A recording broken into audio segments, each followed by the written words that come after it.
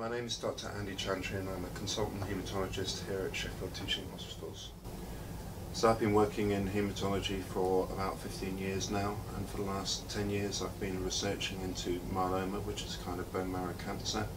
I look after patients with myeloma who come to us from Sheffield and across the region. So our researchers are looking at a number of novel treatments for myeloma, and one really exciting therapy we're looking at is a virus that we take and manipulate and train to destroy myeloma cells.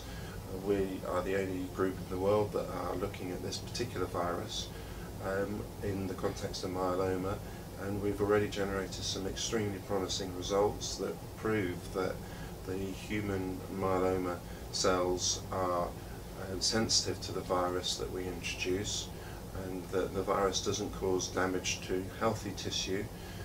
And we've seen really impressive results with chemotherapy and even without chemotherapy that leads us to believe that with the additional funding and experiments to prove that we're on to a very successful strategy, this has the potential to lead to a complete cure for myeloma.